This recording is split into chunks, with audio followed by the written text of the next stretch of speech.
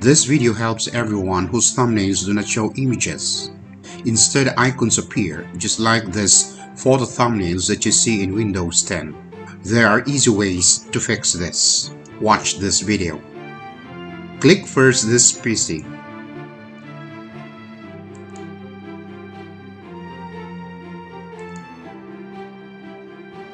Then click Properties.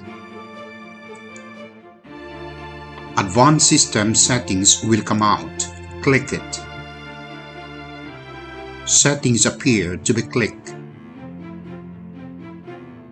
Then tick Adjust for best performance. And then select Show Thumbnails instead of icons. Then click OK. Finally, refresh your computer so that the icons like this give you images.